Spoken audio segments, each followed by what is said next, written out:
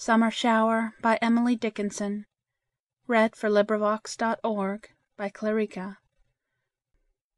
A drop fell on the apple tree, another on the roof, half a dozen kissed the eaves and made the gables laugh.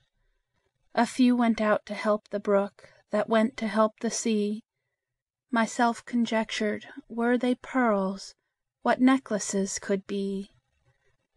The dust replaced in hoisted roads, the birds jocoser sung, the sunshine threw his hat away, the orchard's spangles hung. The breezes brought dejected lutes, and bathed them in the glee. The east put out a single flag, and signed the fête away. End of poem. This recording is in the public domain.